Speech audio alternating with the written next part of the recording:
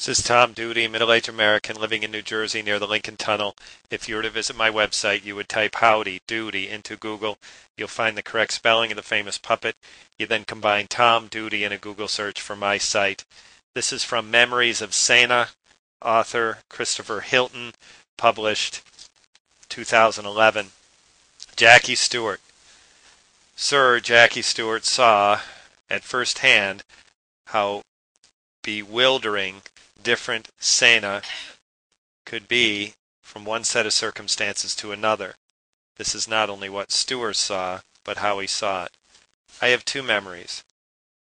The first one was after coming together of Ayrton and Alain Prost at the Japanese Grand Prix, which was the penultimate Grand Prix of 1990.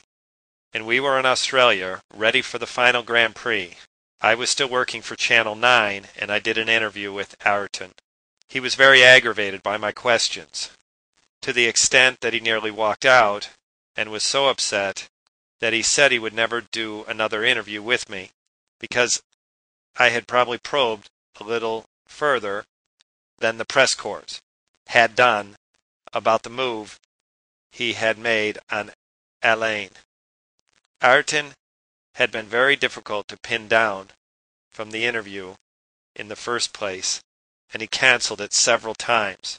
Channel 9, who were, I think, the best sports television channel in the world, could not believe the sort of prima donna behavior of Senna.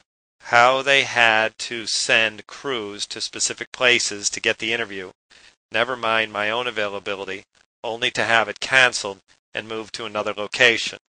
When I finally did the interview, I asked why it was so difficult to find the time to do this, and he was obviously a major figure in news and sports coverage, and that Channel 9 was the host broadcaster.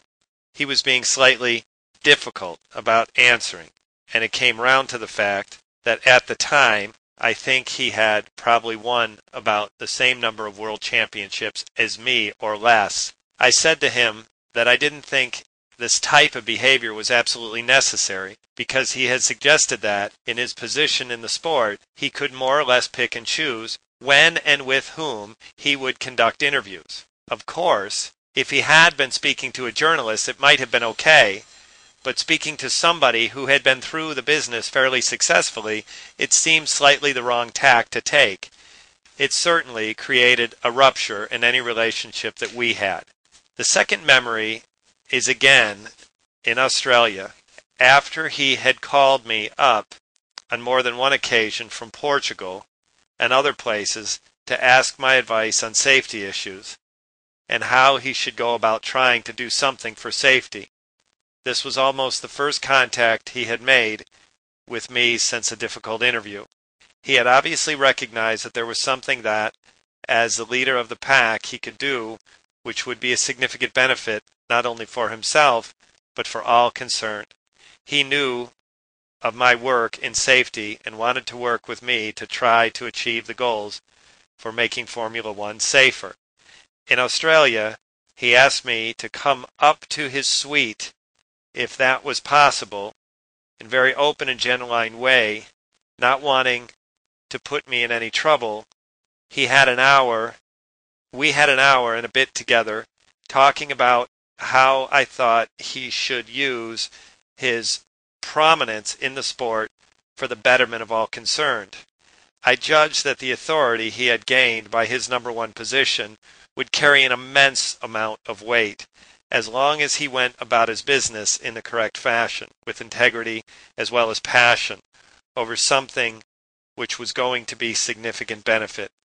He was like a new man who suddenly saw the light, that he could do something and in any position to really play hardball if people had gone against the safety movement he had firmly set on his mind.